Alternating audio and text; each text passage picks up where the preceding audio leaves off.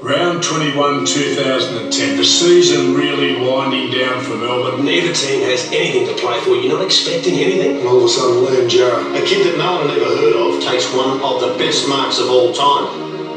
Did you see it? Long ball in Maloney. Jarrah's going flat out. He jumped clean over the top from a long way back. Just decided to light up the sky.